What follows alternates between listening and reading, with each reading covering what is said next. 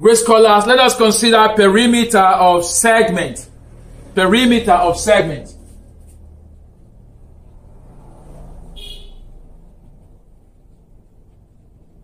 Perimeter of segment.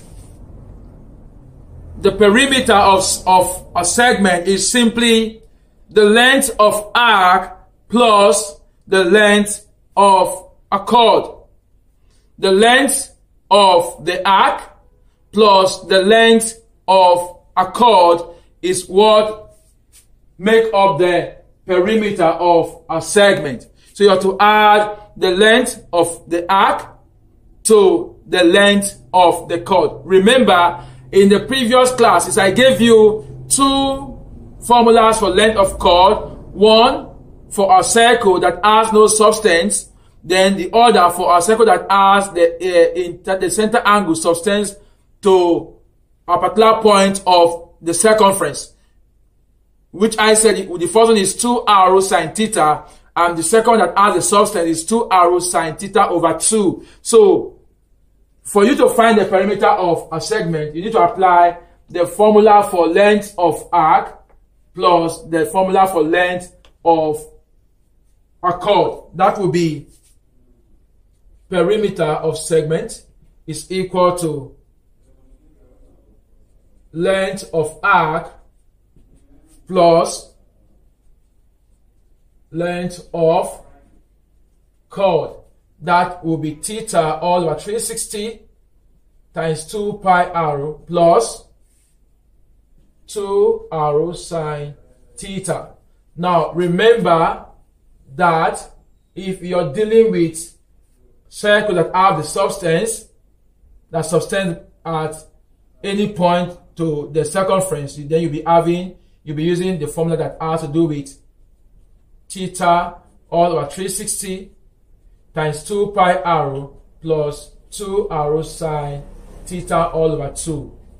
So you can use this formula for when it comes to angles and substance. Let us deal with a problem that has to do with circle, center 120 degree, 7 centimeter. I have to find the perimeter of segment. Perimeter of segment. Solution, state your formula. State the formula. This circle is not having any substance, so I will use the first formula here.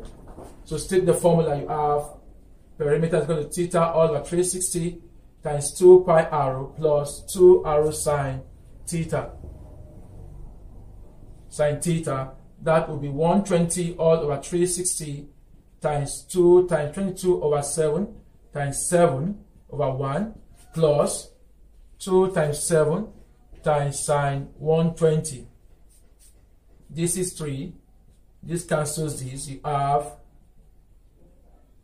44 over 3 plus 14 sine 120. Remember, sine 120 is the same as sine 60, and that gave us 0.8660. So we'll be having 14 over 3 plus 44 over 3 plus 14 times 0.8660.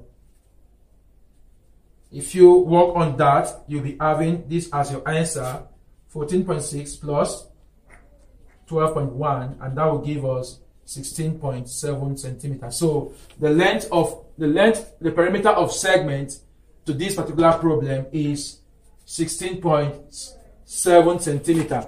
So here we have the formula that I have used in solving this problem. So if you have the angle that has to do with substance in this form, then you use the second formula, which I give to you here.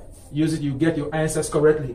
So you have to try some problems at home using any of the center angle that you like and using any region that you like, and get your answers correctly. Remember, we have considered today perimeter of a segment. So see you in our next class. Thank you.